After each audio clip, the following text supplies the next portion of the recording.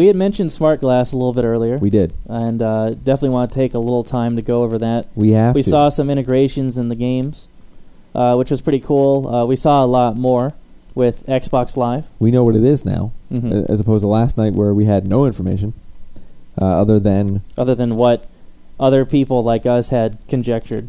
Exactly. Yeah.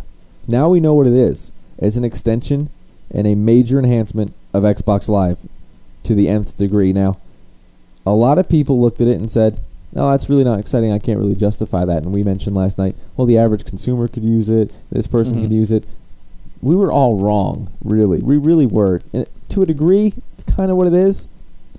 It's taking the phone and your tablet, these things you have with you all the time, and then allowing you to be more immersive with those things, using them as you're watching TV. A lot of people in reports said when you're watching TV, you're doing something else anyway on your tablet.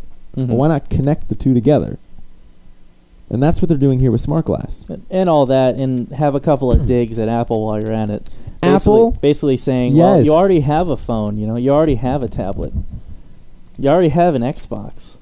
So why not make them all work together? You don't need an $86,000 TV. I think that was the number from Scott over there live blogging.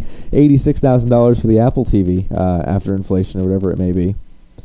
And the interesting thing here is it'll give you more content without interrupting the show or the movie you're watching. It just gives you more stuff.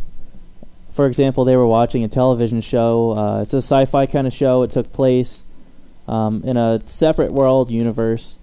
Different planet, I'm assuming. And on the tablet, you were actually able to see information about where the characters were on a map. Which is awesome. It gave a whole other context to the show without actually interrupting. Right, because you don't have to look at it, which is great. And still, you can take that content from your Windows 8 tablet and move it to your TV and back, which is good too. All controlled via your Xbox. What I noticed, and you mentioned Apple. Yes. You mentioned an Apple dig, whatever the case may be. Because it's what they did. Did we miss the dig at the Wii and the Wii U? Oh, nope. That one didn't get by pretty far. Wii U we're going to see more of that tomorrow at the Nintendo Press event. Microsoft pretty much made that a non-issue now. That's an irrelevant thing. We don't need that. You have Wii U here. And you have a tablet that you can do your stuff on your TV with, because Wii U specifically said, this isn't made as a game, it's made as an accessory to your gaming experience. You can do more things on it.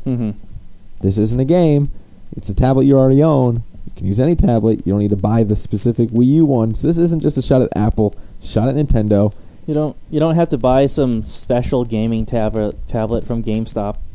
Right. Or anything like that. You can just have a ordinary tablet that emphasizes your Xbox. So I mentioned it in the live blog. I said, the devices all say, with Xbox, we work together. Play on Wii. Yep. So that in itself is awesome. The ability to seamlessly transfer data back and forth, and then take it to the level of, provide you more info down to your tablet or smartphone or whatever you're using. Now, we saw a lot of this with the Xbox Companion app on the Windows 8, on the release preview and on the consumer preview.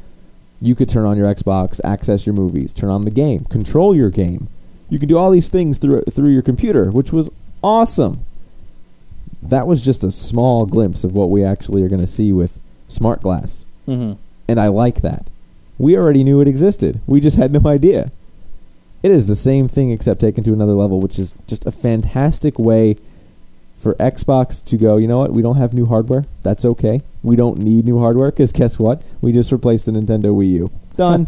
You don't need to buy it now because it's here. And you actually can play games that are in HD. And we have 35 million media partners. Have at it.